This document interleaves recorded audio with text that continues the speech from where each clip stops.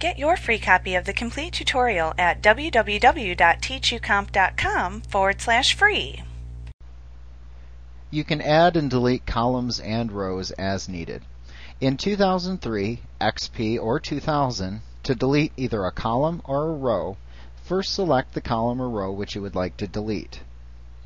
Then select Table from the menu bar, roll down to Delete, and choose columns or rows as appropriate.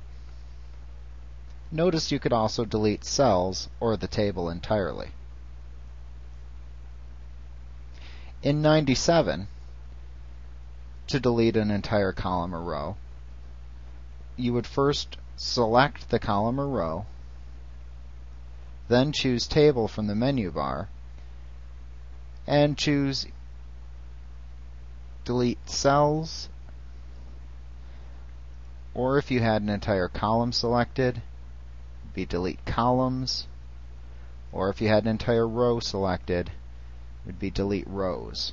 So you had to make sure you had your selection appropriately made first, and then just choose the appropriate command from the table drop-down. Now in 2003, XP, or 2000, to insert a column or a row, select the column or the row next to where you want the new column or row to go. And it doesn't matter which side in particular. Then choose Table and choose the Insert command from the menu bar. And from the side menu that appears, you can either select columns to the left or columns to the right, rows above or rows below, and that's in relation to where your insertion point is in the table currently. So I'm going to choose columns to the right to add a new column to the right of my table. Now in 97, you simply select the column to the right of where you want to insert the column.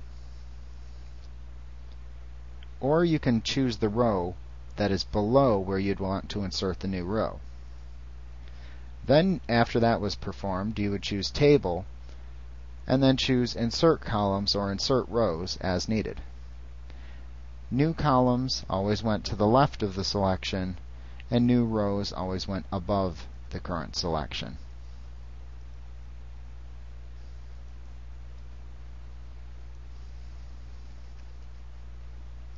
And then you would just fill in your data as needed into the table.